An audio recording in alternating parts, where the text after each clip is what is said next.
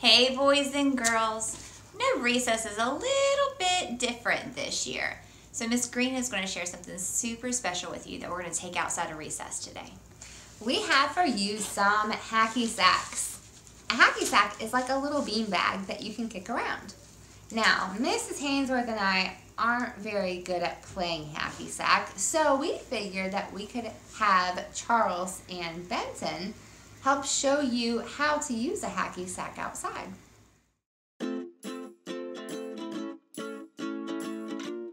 Notice how they use their feet in different ways to kick the hacky sack back and forth.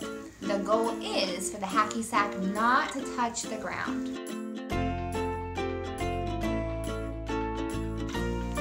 Always use your feet, don't use your hands. For our boys and girls who play soccer, hacky sack is just like that, just with a different kind of ball. Sometimes, if it's really high, you can even use your head.